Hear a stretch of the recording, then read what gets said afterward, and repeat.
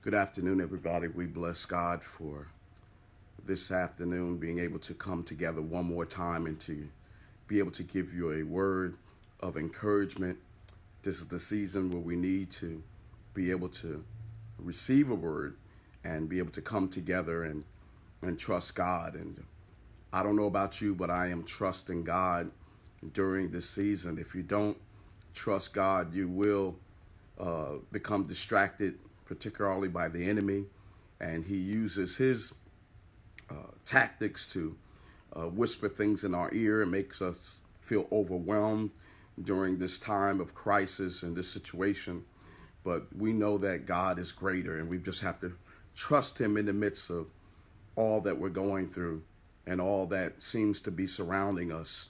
We've got to realize that God is greater. So let me take a couple of minutes to say hello to those of you who are on here. God bless you, Felicia Moore. Amen. Praise God. Amen. We're going to trust God. God bless you, Dwayne Jackson. Let me go back real quick. Pearl Williams. God bless you. Monique Sirius. God bless you. Vivian Smith. God bless you. Leela O'Neill. Shronda Bell. Karen Hodo. God bless you. Felicia Moore. Amen. Again, Dwayne Jackson. Carol Waite says hi, family. Beatrice Butler is with us. Hello. Delmita Walken and Victory Terwell is with us. Let's see. Dwayne Jackson, Catherine, Renee Fry. Let's see. Gloria Musgrove, Karen Young. Amen. Wendy Drexler Marrero is with us. Bridget Johnson is with us. Amen. Valerie Dawkins Williams is with us. I always like to take a couple minutes just to say hello, because without you, I'd be here by myself. And we bless God for each and every one of you and for your time. Amen. Again, I thank God for Minister Michelle Williams, Minister Michelle King, for suggesting that we do this. And Unique Godly, God bless you. Karen Young, God bless you. Gloria Musgrove, God bless you. And I think it's important that we do this, and every day at 3 o'clock, except on Sundays, we dedicate this time to bring you a word. Amen. And we try to make it 15 minutes, 20 minutes, or what have you. Amen. But we do go by according to how the Lord leads. Thank you, Catherine. Praise God. Praise God. Valerie Dawkins Williams is in the house as well. Again, I'm just kind of looking at the time there. We've got 2 more minutes. We're going to get started. And again, I just have a word for you, quick word for you, a word of encouragement. And we're just going to bless God, for the time. Dwayne Jackson, thank you so much. Appreciate that. Those of you already know, it's no secret. I'm on every night from 9 p.m. to 10 p.m. Eastern Standard Time, teaching from the book of Revelation. And tonight will be our 18th session that we will be on, in 18 days in a row. And many of you have been with us almost every day. And if you are not here every day, you caught up with the sessions. LaTanya Bell, God bless you. And we're learning. Don't be scared of Revelation. I ask that you join me each night just for an hour. Sometimes we go a little bit over, but just for an hour for the most part. And because there's a blessing in that. Revelation 1st chapter and the 3rd verse says, "Blessed is he that readeth, and they that hear the words of this prophecy, and keep those things which are written therein, for the time is at hand." You're going to be blessed just by being with us and getting in the book. So there's a blessing. I don't know how many of you want to be blessed, but I want to be blessed. So, all right. I think we're coming upon 5 after in a minute here, and we'll go ahead and get started. And Dwayne Jackson said the book of Revelation is deep lessons. He said, I'm learning a lot. Dwayne Jackson has been with us every night. Patricia, God bless you. Amen. Monique Sirius said, I used to be scared of it, but now my eyes have been opened. It's such a blessing. Again, the enemy wants to keep us away from knowledge and wisdom, because wisdom is the principal thing. Therefore, get wisdom, and thought I get and get understanding. Tequila Hunter, let's pray. Tequila Hunter, thank you for being with us. Amen. Thank you, Karen Young, for your word, for your words of encouragement here. Let's pray. Gracious Father, we bless you and thank you for this time right now. We thank you for everybody who is on. And Lord, right now, somebody needs a word of encouragement. So we ask that you would speak to us, God, and use us for your glory. Anoint us for this task, God, in the name of Jesus. Speak through us, God, and speak through your word, God, in the name of Jesus. Amen. All right, here we go. Amen. Got you, Karen. Hold on. She said, I'm driving. I can't comment, but just be careful on the road there. We love you and we bless God for you. Proverbs 3, 5, and 6 is a familiar passage of scripture, and it says, trust in the Lord with all thine heart, and lean not unto thine own understanding. In all thy ways acknowledge him, and he shall direct thy path. Trust in the Lord with all thine heart, and lean not to your own understanding. In all thy ways acknowledge him, and he shall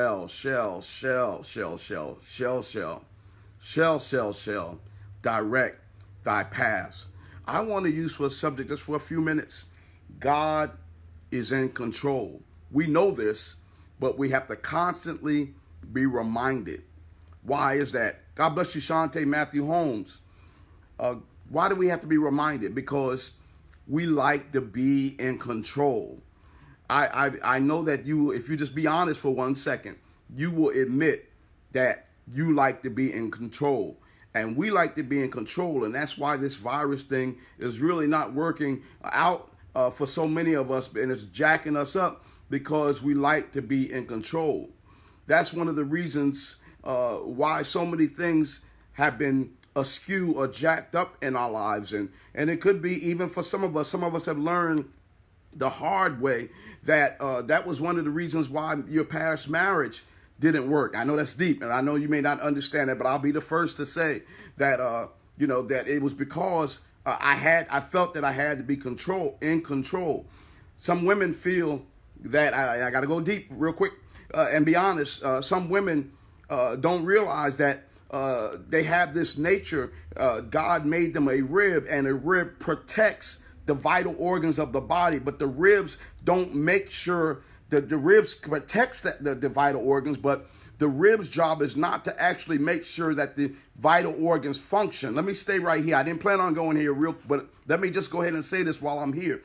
A woman is a rib. A rib actually provides internal structure to the body, and she is connected to her man, and as a result, she protects the vital organs of the body, keeps them from being damaged. But her job is not to actually go outside of her scope to actually make sure that the heart is pumping and that the lungs are doing what they're supposed to do and that all those internal organs. Her job is just to cover the interior.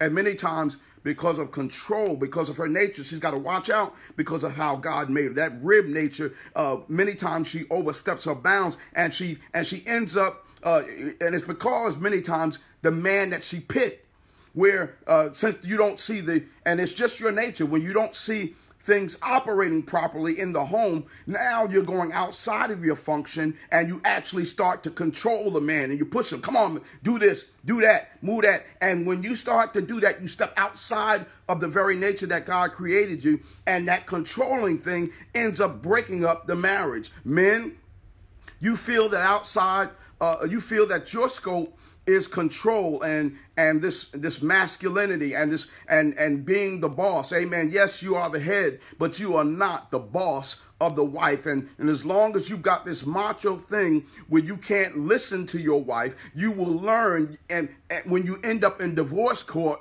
that if you'd have just learned that you're not in control. Oh, I wish I had 3 people here. Because you being in control, I've learned the hard way. Because I'm the man, I felt I had to do everything and not listen to my rib. But the rib is there to protect the internal structure, and I'm there to physically protect her because I have the strength, the outer strength. But a woman has an inner strength as a rib, and as a result, she works inside. Can't nobody on the outside see what she's doing on the inside, and she can make you look more like a man than you've ever been in your life. I didn't even plan on going here. This is not in my notes. She can make you look more like a man than you could ever do yourself, because God placed her to work and protect the vital organs. You are the vital organs so the body can function, but she protects the inner organs. You protect the whole outside of the body. All right. We like to be in control. Let me go back to where I was at. That's one of the reasons why many of us have difficult time with our children. We like to be in control. That's why many of us have a hard time maintaining friendships. Do you feel betrayed when others don't do what you want? Can I be honest? Can you be honest with yourself? Have you ever felt betrayed when others don't do what you want? Do you wrestle with trusting people? Do you have a history of combative relationships? The drive to be in control of everything, watch this, I'm giving you a revelation here, is driven by high levels of internal anxiety. I'm going to say it again. The drive to be in control of everything is driven by high levels of internal anxiety. See, only you can decipher this message for yourself, because you know you. Do you, rather than address those deep-seated fears at their source, the impulse to control everything around you serves as a protective function against your feelings of vulnerability. Man, all right, that's not going to help you, because you're not ready to receive. You're not ready to receive that yet. I'm gonna say it one more time. The drive to be in control is driven by high levels of anxiety, of internal anxiety, and rather than address those deep-seated fears at their source, the impulse to control serves as a protective function against your feelings of vulnerability. I'm trying to help somebody right now. You can only be helped if you're willing to be honest with yourself. 1 Peter 5:7 says, casting all your care, which means all of your anxieties, all of your worries, all of your concerns, once and for all upon him. For why? Why? What's the reason? For he careth for you. You've got to understand that God is in control, and you've got to learn to release some things.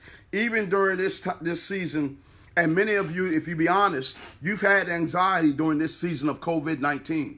You've had some worries during this season of COVID-19. You've had some concerns, and you still have them. But the scripture is saying you got to learn to cast all your cares upon him. Why? Because he cares for you. He knows what he's doing. And ultimately, God is in control. Let's look at the amplified version of that verse. It says, therefore, humble yourselves. Lower, which that means demote. Lower yourselves in your own estimation.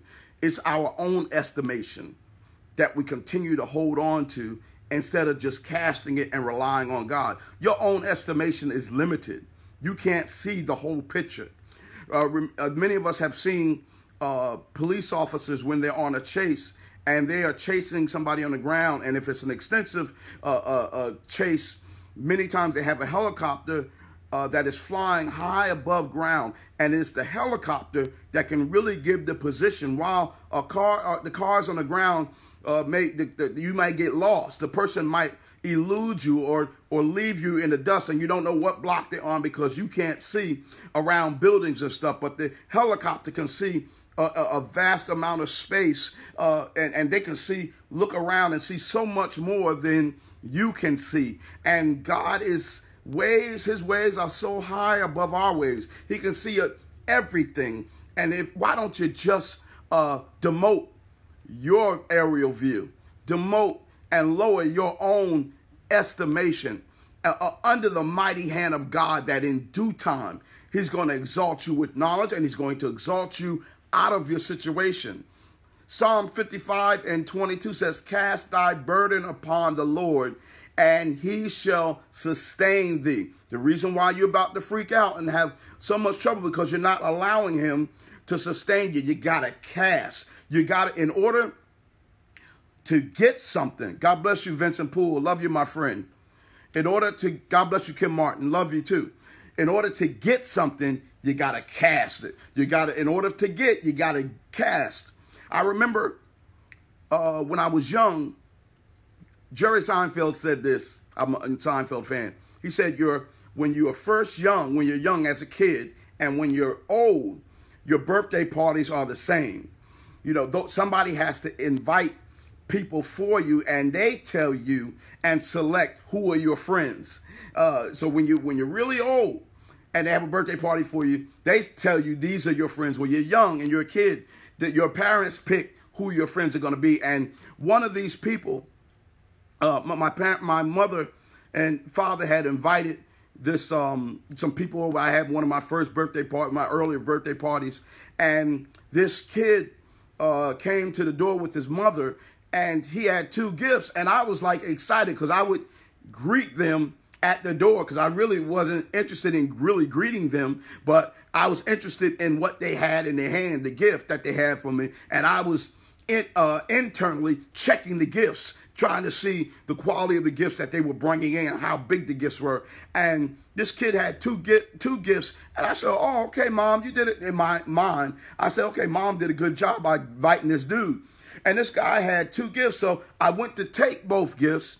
And the mother said, no, the one gift is for you and the other gift is for him, because if he don't, and she looked at my mother and said, if he sees somebody else opening a gift and he don't have a gift, he gonna have a fit. And I said to myself, even at my young age, I said, you know what? That's crazy, because you're not really teaching him how to cast. You're not really teaching him how to give, so he will never get anything if he doesn't learn how to give without looking, to be selfish. And deep down I was telling my mom, I said, don't invite that dude no more. Don't invite that guy no more with his selfish self. That you can't sit there. It's my birthday party, and all the gifts coming in here belong to me.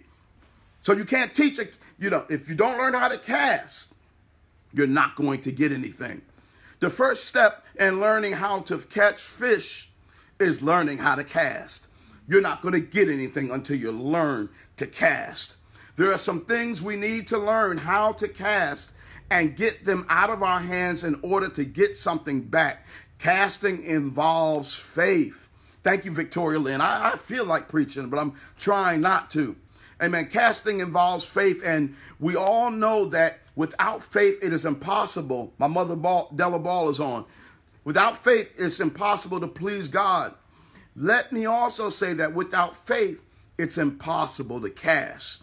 We won't cast because of our controlling nature. We don't want to let things go out of our hands. But casting is all a part of getting. I want to say it again. Whatever you've been holding on to, I want you to know that casting is all a part of getting. There's so much greater things that God wants to do in your life, but you've got to get ready to get rid of it. Let it go. You feel that you can't do nothing with those bad things. What in the world are you holding on to them for? Cast, cast, cast. You're only holding on to them because of insecurity, and you feel like, you ever see that show Hoarders? That show Hoarders, I dare you to try to sit down and try to eat a meal, have dinner while watching Hoarders on that. You can't do it. It just turns my stomach, and they won't get, because of the sickness and insecurity. It didn't start out like that, but little by little, the enemy has a way of getting us to hold on to things. And so much so, the enemy will have our spirits so cluttered that we'll end up holding on to stuff that is absolutely worthless to us. And there's stuff that is absolutely rotting all around us and in decay all around us, because we wouldn't let it go. We wouldn't cast it. We wouldn't let God deal with it. And as a result, these same folk, even when people try to clean up because they've been threatened to be kicked out of their homes, the health department has been called. And remember what I said about Sanford and Son. Whatever is happening on the inside or the outside, eventually happens on the inside. So you can look at the yard, and the outside of the yard is a mess. And it's because of what's going on the inside. And because what's going on the inside reflects on the outside. So the outside and the inside. Sanford and Son, the outside was a junkyard. And as a result, subsequently, the inside was a junkyard as well. And Lamont was trying to date people who were not impressed because the outside was jacked up and the inside is jacked up. And his dates realized that obviously there's something internal going on in here, and I can't marry Lamont or take Lamont seriously because all around him and is nothing but junk. When in the world are you going to get to learn to cast something? It was never intended for you to be in control of everything. Baby, God is in control. You got to learn how to cast. Many of us have trouble casting because our fishing reels are tangled. When your fishing reel is tangled, you can't successfully cast. We have all kinds of line twists in our lives, which result in line tangles, things that we have not maintained. When you don't read your word, that is the equivalent of you. Thank you, Victoria Lynn. This is the equivalent of you not keeping your reel maintained. And as a result, when you try to cast stuff, you can't even cast it because your line is tangled. When we don't pray, that is the equivalent of you not keeping your reel maintained. It's all about keeping that reel maintained, which again, if you don't, it causes a twist, which results in line tangles. I want to let you know that you are not in control of everything. When we get on the airplane, we don't have access to the cockpit. Oh, I wish I had somebody here. God bless you, Glory Revel. God bless you, Dwayne. We go to our seat and we sit down. The cockpit doors close and we have no control over the altitude. We have no control over the airspeed.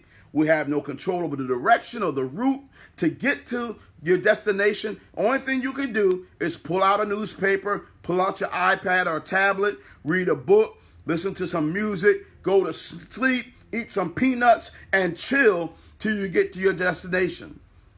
When we get on a train or bus, it's the same thing. I used to commute to Columbia University in New York back in the day, and I rode the subway every day. I had to ride the number 1 or the number 3 train every day. And as many years as I rode the subway, I had never saw the conductor or the person driving the train. Not one time. And never even gave it a second thought that somebody would be controlling my movements when I got on the train. I got on and I got off.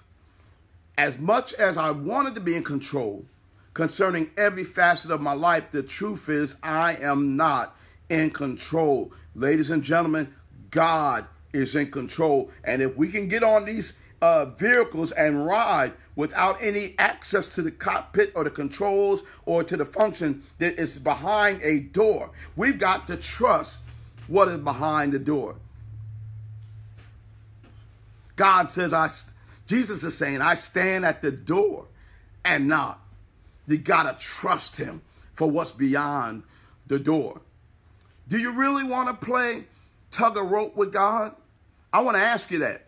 Do you really want to play tug of rope with God? I promise you, baby, if you try to play tug of rope with God, you are going to get some rope burns on your hands and in your spirit like you've never seen.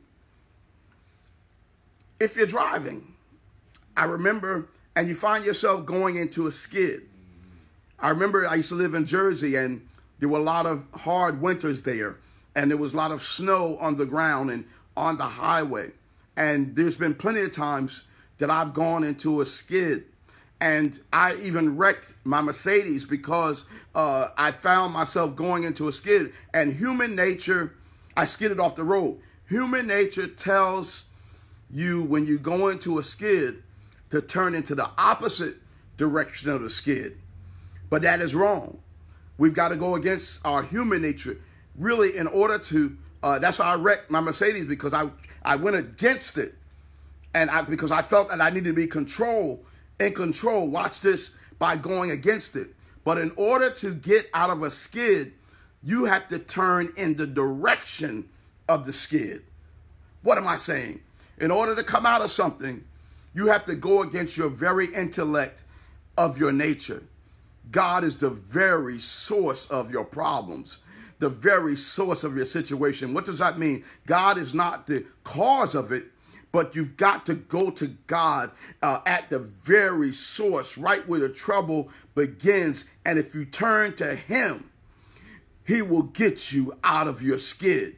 Sometimes when we don't pray to God about certain things, it's because we feel that whatever the situation is, we feel that it's impossible to be taken care of. And we do that as much as we say we trust God.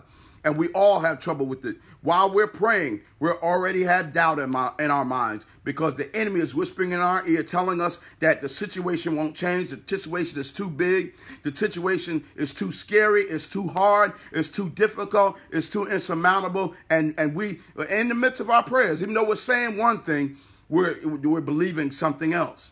Matthew 19:26 says, "But Jesus beheld them and said unto them, with men this is impossible, but with God all things." I want you just to speak it. Say it right now. I don't care if you're driving. I don't care if you're sitting in the living room. I don't care if you're sitting at the desk. Say all things. Speak it into the atmosphere. All things are possible with God. Okay? You missed the first two words of 19 and 26.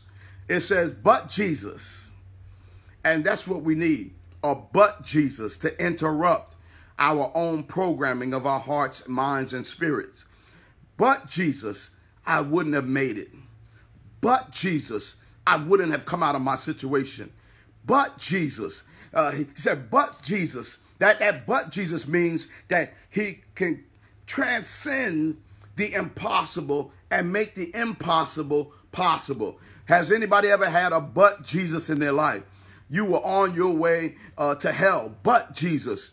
You were on your way to destruction, but Jesus. Your life was getting ready to be extinguished, but Jesus. You thought you were going to lose your job, but Jesus. You thought you were going to be kicked out of your place, but Jesus. Oh my goodness. You remember the other day when I talked about Lazarus was sick and Mary and Martha sent word to Jesus that Lazarus was sick?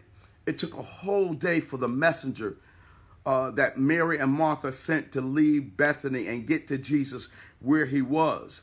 So that meant that if Jesus was going to go to Bethany, it was going to take another day for him to get to where Lazarus was. This messenger sent word that Lazarus was sick. So that's 2 days right there. And Jesus, upon hearing the news that Lazarus was sick, chilled 2 more days. So that was 4 days for him to get to Lazarus. So when Jesus finally got there 4 days later, Lazarus was dead, and Martha met him on the way, and she was a little teed off. She was kind of upset, and she said, hey, Jesus, yeah, it's good to see you, but if you would have been here, Lazarus wouldn't have died. Now, Jesus' response, it needs to be your response in whatever situation that's bothering you. Like the old folks say down south, whatever the situation is that's ailing you, whatever's bothering you, whatever's on your heart, mind, and spirit. Jesus said, yeah, Martha, it's good to see you. Martha said to Jesus, yeah, it's good. Jesus, it's good to see you, but if you would have been here, Lazarus wouldn't have died. And Jesus' response was, thy brother shall rise again. And this is what we do when we pray. We have the wrong concept of things. Jesus is saying, thy brother will rise again. Jesus is saying, I'm going to rise and fix your situation. I'm going to get you. But she responded. She said, yeah, I know the Bible. I know the scriptures. I know about the end times. And, I understand all of that. I know that he will rise again at the resurrection in the last day. And that's how we do when we pray. Yeah, God, I know, but that we've got a misconception according to what Jesus will do and can do. But he said, nah, baby, you got it wrong. I am the resurrection. Oh, you see, she said, yeah, I know that, the resurrection, he'll rise at the resurrection in the last day. And he said, baby, you got it twisted. You got to understand who you talking to. And that's one of the things you and I have to understand, who we're talking to, who we're praying to, who we say we're serving. And that's one of the reasons why the church physically is in a Selah, because we didn't understand who we really were talking to. We didn't understand who we were really praying to. He said, nah, baby, you got it twisted. I am I don't have to wait to the end. I can resurrect right now. How many people know that Jesus can fix your situation and our situation? He can fix this situation in a much quicker way than we've ever even realized. Whatever your situation is, no matter how impossible it may seem, whatever you've been down about, please give God a chance and learn to cast and learn to trust. In other words, he was saying that God is in control, and he raised Lazarus and told him to come forth. How many people know that God can make things that are seemingly dead come forth? Oh, I wish I had somebody here. What is it that he can't control? What is it that he cannot fix? What is it that he cannot take care of? God is in control. You can't do this alone. You can't do this all by yourself. You were never intended to do this by yourself. God is in control. Trust him. Don't doubt. Trust him. He'll make a way out of no way. Trust him. He'll heal your body. Trust him. This virus will shift. Trust him. He's going to make a way out of no way. Trust him and give him praise. Like I said the other day, the more jacked up your situation is, the more you need to go ahead on and praise, because it is the praise of God that is going to be the equivalent of the maintenance that's going to untangle your fishing reel. So that way you'll be able to cast your care. You're going to be able to get rid of it, get it as far away from you. You got to be able to cast in order to be able to get. If you don't cast and get rid of it, you'll never get a return from it. You'll never get anything back. Baby, you got to cast. God is in control. God bless you all. I love you. Join me tonight for Bible study as we go through the book of Revelation. Join me tonight from 9 p.m. to 10 p.m. Eastern Standard Time. In the meantime, baby, like that song, the secular song, don't you worry about a thing. I think it was Stevie Wonder who said that. Don't you worry about a thing. God is in control. Gloria Rebel said, I couldn't breathe right, but God is in control. Amen. He is the air that we breathe. And we're believing God in the name of Jesus for each and every one of you, for the strength to cast. The enemy will say, hang on to it. Who you are internally will tell you to hang on to it.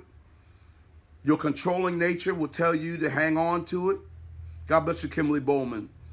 But God is saying that I am in control.